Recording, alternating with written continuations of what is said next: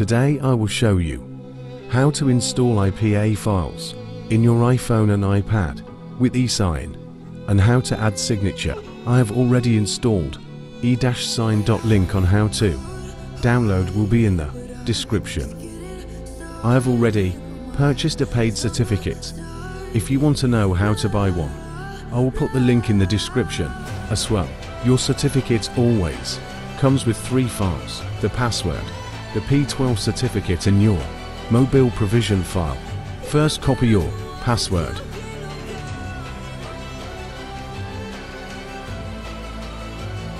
Then open Esign. As you guys can see, there is no certificate. Now I will add the certificate. First, hit the 3 dots at the top. Then import your mobile provision file from your certificate folder.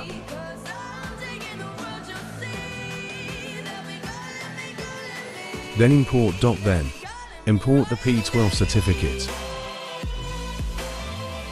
Click on the mobile provision file, then hit import. Then click on the P12 certificate and hit import certificate management. Now paste your password.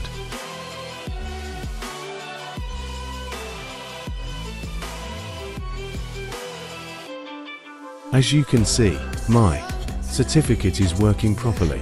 Now I will show you how to install an IPA file. Click on import. Then select the IPA files you downloaded from Safari. Now go to apps and hit signature on the IPA file you downloaded.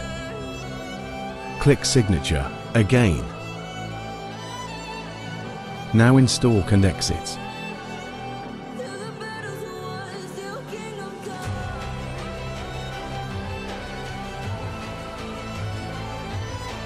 Now you can see it is installing. Please leave a like and subscribe if you enjoyed this video.